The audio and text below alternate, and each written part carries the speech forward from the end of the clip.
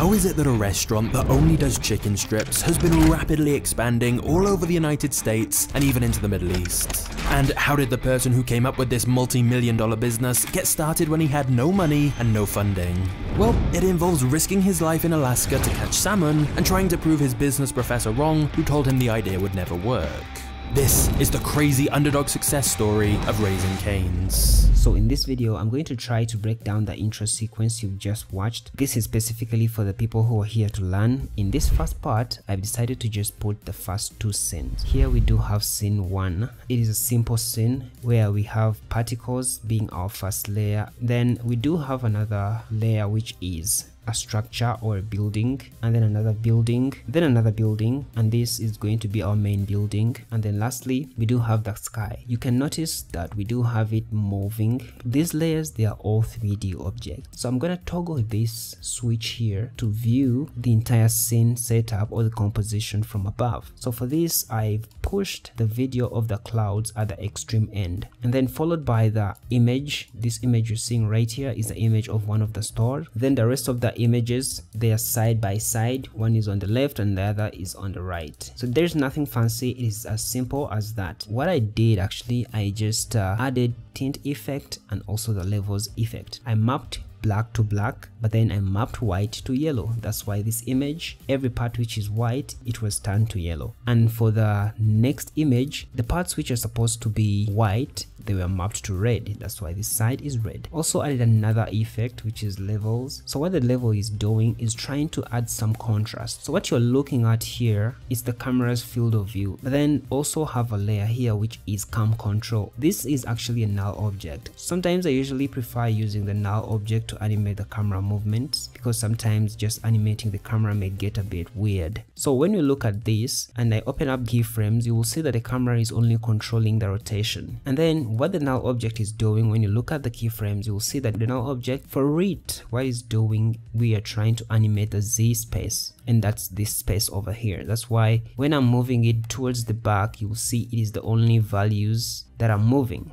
The camera can also do the same thing, but then I sometimes prefer using the null object to do different things, so that the camera, in case there is some weird movement, I don't interfere or I don't interrupt the movement which I already made with the camera. Also, the reason why we try to parent these, you can't control the camera when it's non-parented, because this creates a relationship between the null object and the camera. So up here we do have another layer which is wiggle. It's creating that bit of camera shake. We don't want it to be so smooth to an extent like it looks robotic. When you look down here, we are seeing that our camera null is also parented to the wiggle. This camera is controlling the camera, and this camera is controlling everything which is 3D in this entire composition. But then we want to create another relationship, because it will also be the same relationship which will affect the camera and also affect the rest of the layers. So that's why we've decided to use the camera control to create a relationship between the wiggle. Inside wiggle, we do have our frequency being 20 and our amplitude being 2.5. So we do also have the particles. So when I tap here, you will see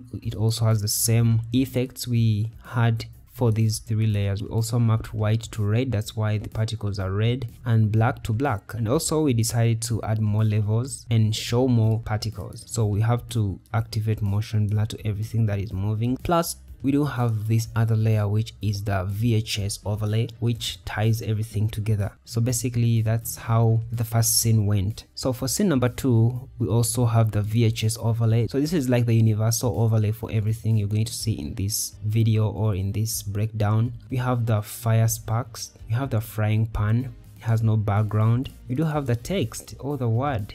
And then lastly, we do have the image of Raising Cane restaurant. Starting from behind, you're seeing the image of the restaurant. Inside it, we do have the tint effect and we have the levels effect. So this levels effect is the one which is controlling the contrast. This is what is controlling the color. And now camera lens blur. So followed by the word chicken strips. So when you look at this, you're seeing that chicken, the word just shows itself. For this, I used an effect called typewriter. It is having just words, not letter by letter.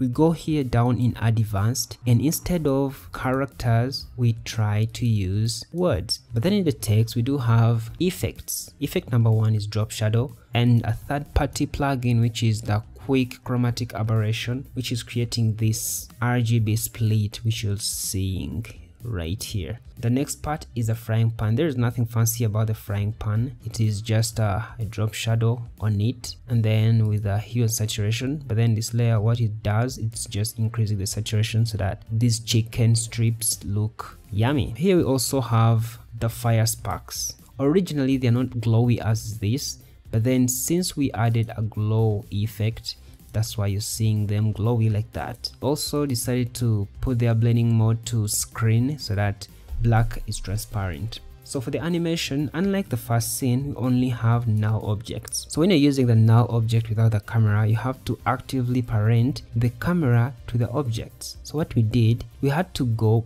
to each and every layer which I want to control with this null object, and then I look for that particular null object and then I parented it to it.